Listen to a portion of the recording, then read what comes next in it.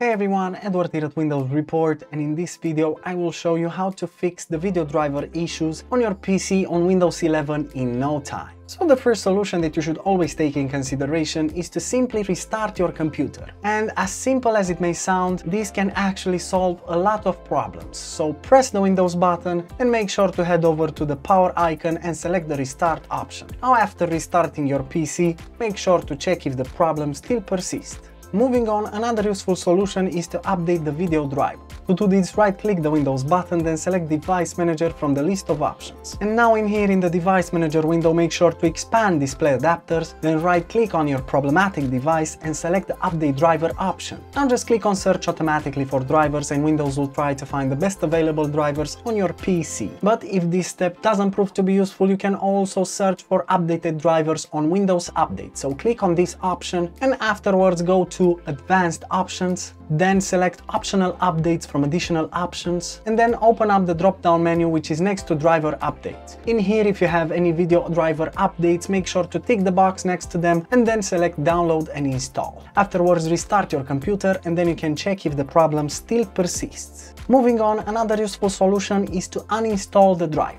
In the same Device Manager window, make sure to right-click on your problematic device and then select the Uninstall Device option. Now tick the box next to attempt to remove the driver for this device and then confirm by pressing the Uninstall button. This will uninstall your video graphics device and then you can restart your computer and you'll see that Windows will try to automatically reinstall the drivers for you. And lastly, another useful solution is to roll back the drivers. Now this depends on the device that you have. Just right-click on it, select the Properties option and then go to Driver. Now in here you have an option that says Rollback Driver. Make sure to check this out. If not, uninstall your device and then you can check if the problem still persists. Super simple, isn't it? Of course, if this video helped you, make sure to hit the like button and subscribe to our channel. Thanks for watching and have a nice day.